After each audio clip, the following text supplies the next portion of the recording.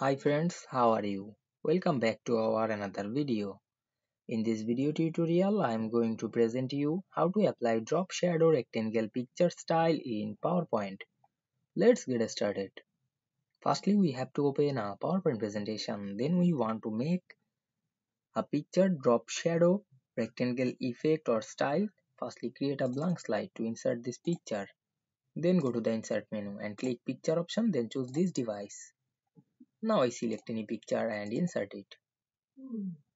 Then click the picture and drag on our mouse to resize the picture. Then click the picture and go to the picture format menu. Then select the quick style drop down menu and choose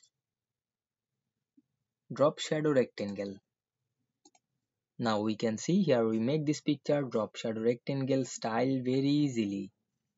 I hope you understand this process and enjoying the video very much. Don't forget to subscribe my channel and thanks for watching the video.